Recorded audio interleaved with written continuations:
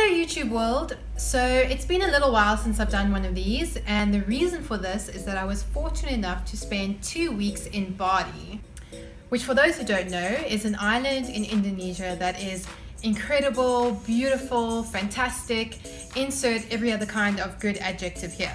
So before I really get back into the swing of things with the start of the new year, I thought I would take this opportunity to share some of my experiences that I had in Bali and to show you some of my pictures and video footage that I collected along the way. First up, if you ever get the opportunity to go to Bali, go. Don't hesitate.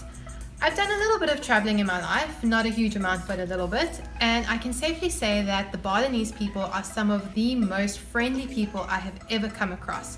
Not to mention the beautiful landscapes of this island, the incredible underwater life, as well as the huge variety of activities that you can do in Bali. So this island is quite well known for its nightlife, and rightly so. You walk through the main city centre and there are a huge number of very good restaurants, bars, pubs, nightclubs that you can visit. However, for me, this was never really a holiday that I was after, so we didn't spend a huge amount of time here. I was after all the good snorkeling and diving. So actually, we spent the first couple of nights on a little island just to the east of Bali called Nusa, and this area is very well known for its aggregation of manta rays. And so one day we gathered up our snorkel equipment, jumped on a boat and headed out in the hopes of snorkeling with manta rays.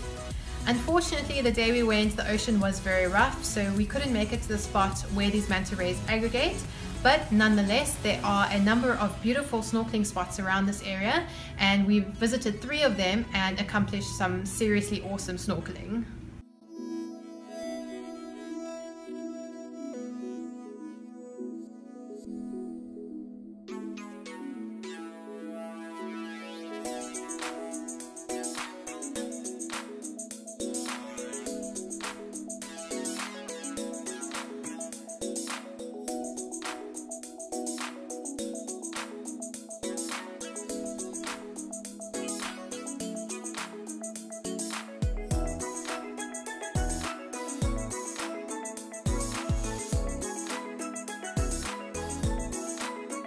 So back on the mainland of Bali, we spent a couple of nights up on the east coast, and this is a much less touristy area. It's basically just a compilation of small fishing villages, but it is the diving hub of Bali.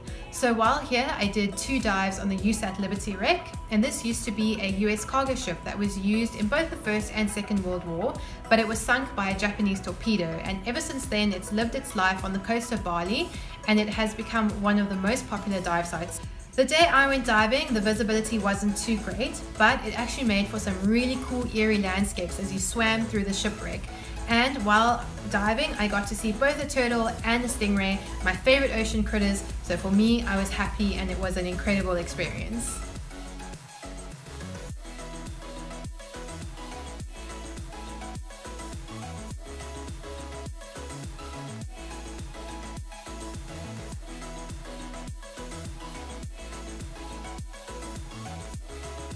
Unfortunately, like most island nations that rely quite heavily on ocean resources, Bali's marine life is far from pristine. But if you know where to go, you can still see beautiful underwater landscapes, very cool coral life, as well as experience some awesome ocean critters.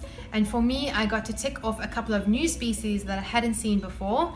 I nearly got swum into by a sea snake. It was the first time I'd seen a sea snake. I managed to swim along with an entire school of cuttlefish, which also I'd never seen in the wild before, and I got to experience the garden eels that are ever present in front of the USAT Liberty wreck. I almost forgot to mention the Turtle Conservation Centre, and this is a really cool conservation centre. It's not really geared towards tourists, it's very small and it's all about the turtles. So we spent the morning here and we learned about the turtles, the experiences that they'd been through and what they are trying to do to save these turtles. And it's all donation based, and I seriously recommend if you're ever on Bali, give it a visit because it's really a fun, educational, even family outing.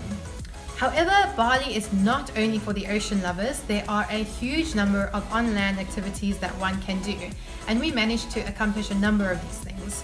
So most of the Balinese are Hindu, and there is a very rich cultural heritage present in Bali. There are very many beautiful Hindu temples that you can go visit.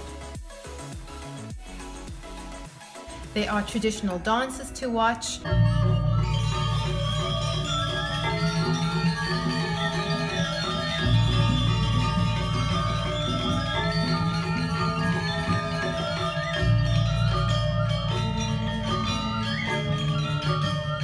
There are religious customs to view.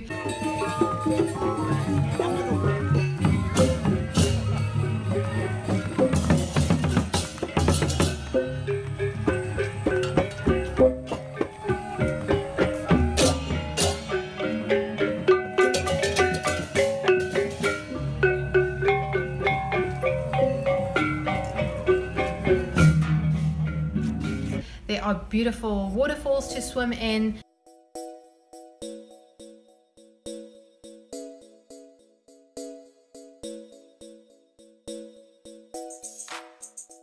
Active volcanoes to hike up, monkeys to visit.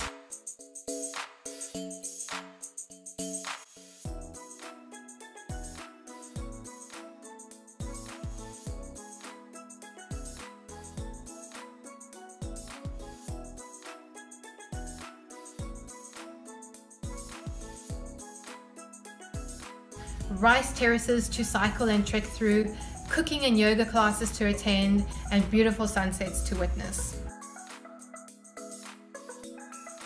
So overall, I was really happy that I got to spend some time in Bali. It really is a fantastic island, and that's pretty much all I have to say. So if you know of anybody who's traveling to Bali, please share this video with them. If you have any questions, you can leave them down in the comments below. Please check out my Instagram and my Twitter to keep following me. And my next video will be back to normal. So until then, I hope you all have a happy day.